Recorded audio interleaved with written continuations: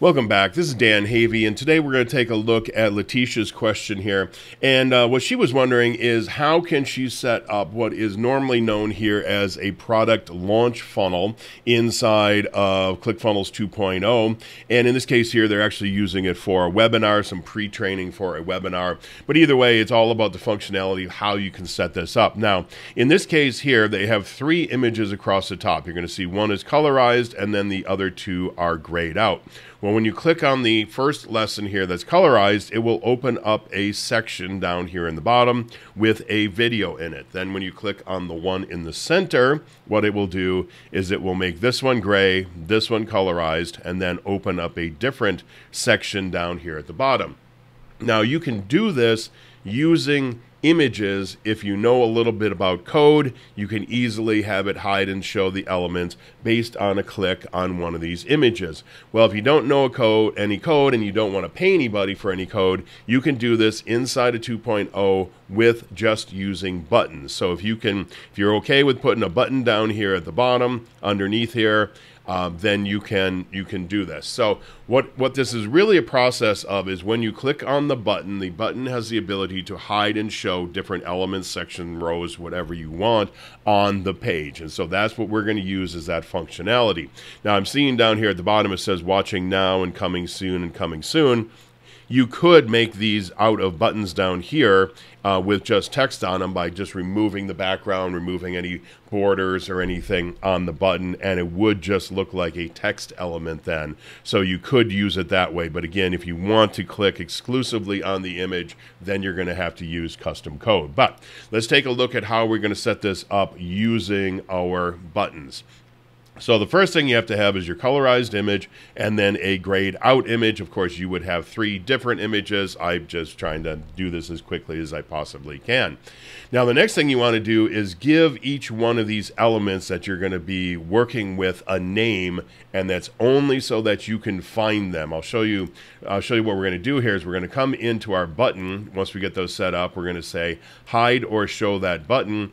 And then we're going to have this drop-down list. And, you know, if all these just said row, a blank section, paragraph, you wouldn't know what it was, even though you're going to see here as I'm moving the mouse up and down, it puts an orange box. See how it puts that orange box around there? So it will put an orange box around the elements as you highlight over them. But it's still best to give each one of these elements a name, a title is technically what it is, in order to be able to find it more readily in this list. So how you do that is there's two different ways you can get in here. You can click on this little code icon right there, open up this box at the bottom, and here I said day one image. Make sure you type in whatever you want so you know you can find it in your list. And then you always have to click on update, and normally you have to click on update twice until it goes to a dark grayed out button like that. Now, a second way you can get into these images is just by clicking on it like this. Instead of clicking the code icon, just click on the image and then come up here to the top, click on the code icon there. Put in what you want here. In this case here, it's day one lock, and then we're going to just click on our update again. Same thing with our button. We just need one button for each one of these columns. So we're going to come in here with our button. We're going to open up our code, and we're going to say day one button. Then, because we have three images across, we're going to need three sections down here so that we can swap out the text and the video down here at the bottom more easily. You could just swap out each individual headline, each individual element in here, but why do that when you can just plunk it all into one section and then knock it out? Now you're going to see right here, this says day three section because that is now our title. And so we can click on our code and we can see down here, day three section. After you type it in, make sure you click on update. I keep telling you that because I forget to do it half the time. And so then also, now we got all these nice little names in here. You can also go into your layout and you can see those names here. So we got day one image, day one lock, day one button. So it goes all the way down here, day one section. And then also, as you're working on any one of these elements, let's click on it. It will also say day three image right here. And up in your breadcrumbs, it will say day three image. And like I said, it will also do the same in the button itself. So now we have to set our buttons, because remember, the buttons are going to do our hiding and showing for us. So we're going to click on our button right here. And while I'm at it, let me just show you here. If you want to make this look more like a text element, we can do that by coming in, and we would have to set the background color here. We'd have to go to custom. We'll set that to transparent. Now we got nothing left on the page, but now let's just make our text red.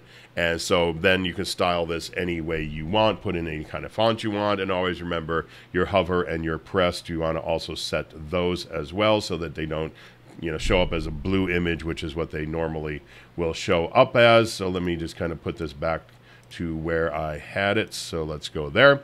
Okay, so now what we have to do, oh, one thing I forgot to show you is on these images here. It's pretty cool. It's a new feature in 2.0. We're going to click on the image, and normally your filter will be turned off like that. So these are not separate images. These are actually the exact same images that I just applied a filter to. So then I came in here, and the grayscale is normally set. So the grayscale is set to 0, and the opacity is set to 1. So what I did is I just set the grayscale to 1, and you're going to see as I do that, the image will, there's not a lot of color on the image, but you're going to see around the book, the color of the image changes around by the book there. And then we're going to set our opacity down to 50%, so it makes it look like a grayed out image. So that's a nice new feature in there. You don't have to mess around with Photoshop or something and try to fix up your image. So now we're going to come in here to our button, and we're going to say, okay, what do we want to hide and show? So we click on this, we come down here and show and hide.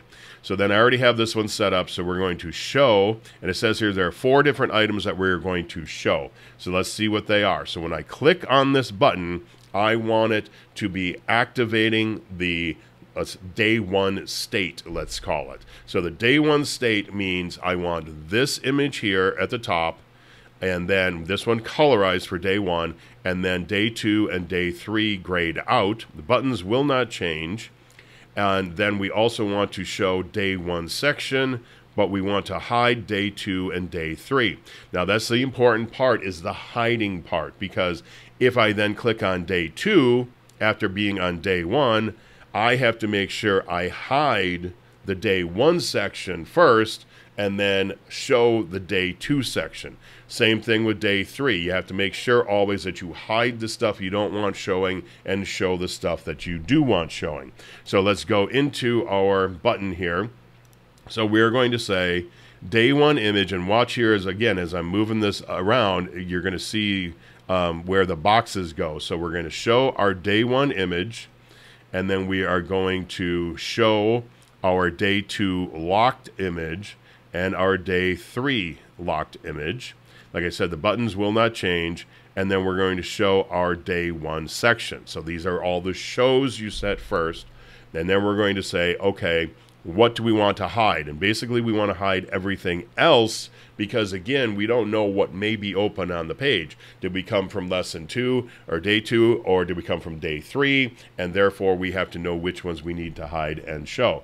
So what we want to hide then is, so again, this is day 1 we're working on. We want to hide the lock image for day 1. We want to hide the colorized image for day 2 and the colorized image for day 3. And then we also want to hide section 2 and section 3, because again, we don't know what day we came from, so they could potentially be open. So what we're going to do now is we're going to, what I'm going to do now is I'm going to pause for a second. I'm going to finish out the other 2 buttons, and then we can test drive it. Okay, so I got all 3 buttons set, and I put in some funny cat videos down here, because who doesn't love funny cat videos? Because if you don't put in the video, what's going to happen is you're going to have a blank spot right here. Also, if you don't hide what you want in your beginning state, which will be our day 1 state, you're going to get everything on the page, and we don't want that. So we have to set this now for our day 1 state. So in that case here, we're going to want to hide this image. So we'll come down here and click on hide. We're going to hide this image, and we are going to hide this image right there. And we're going to want to show this section, but we're going to want to hide this section right here and the day 3 section as well. We will click on that. So this should be our starting state. Then when we click on day 2, then we're going to get a colorized image here, black and white here, and then we're going to get our day 2 section if I set it all up right. Now, as I noticed, or you noticed probably, going through here is the top one for show had 4 items. The one for hide had 5 items in each case, because you're always hiding and showing 3 images up here at the top, but you're showing 1 section and hiding 2 sections at the bottom. That's why it's 4 and 5. So let us save this right now, and we will reload the page, and let's see how badly I messed this up.